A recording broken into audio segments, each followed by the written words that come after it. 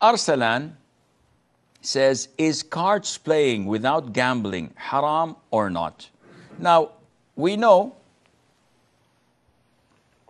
that it is permissible in Islam to have entertainment, to entertain yourself, to play, providing that you do not cross any of the red lines.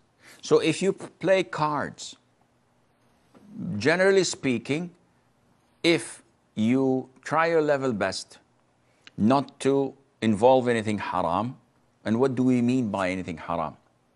For example, gambling. So we play. If I win, you buy me dinner. If I lose, I'll buy you dinner.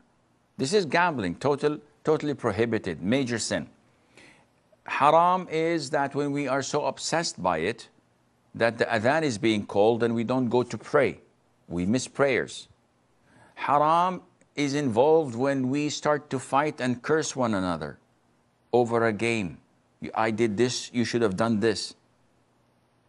Haram is involved when there is hatred, when there is grudges.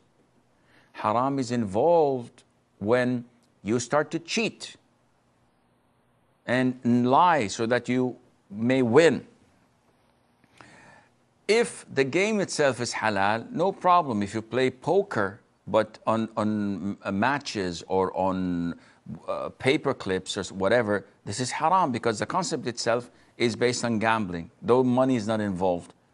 But if it's a general game that you're playing just for the fun of it, the essence of it is halal, inshallah, as long as it's not consuming your time, and preferably that you try to cover the king, the queen, and the jack, because it has the features of a face, if possible. If not, then I see no problem, inshallah.